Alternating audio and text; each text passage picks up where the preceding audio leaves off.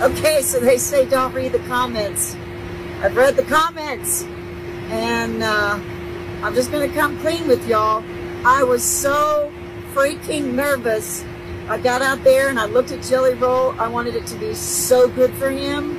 I could cry right now, but I'm not going to because I'm such a fan of his, and he asked me to sing. And I said, absolutely. I got out there and I was so nervous that I just held on for dear life. And that's the bottom line. I'm on my way now to Texas to do a show tomorrow night. The Back to Why tour resumes.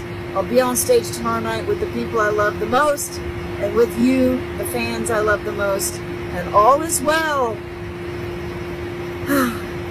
And on a lighter note, right before I went out on stage to sing the opening of CMA, I heard a joke, and it went something like this.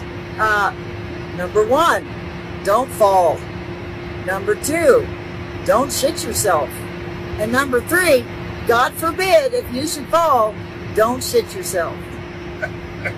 Thank you, Glenn Ward. Thank you, Glenn Ward.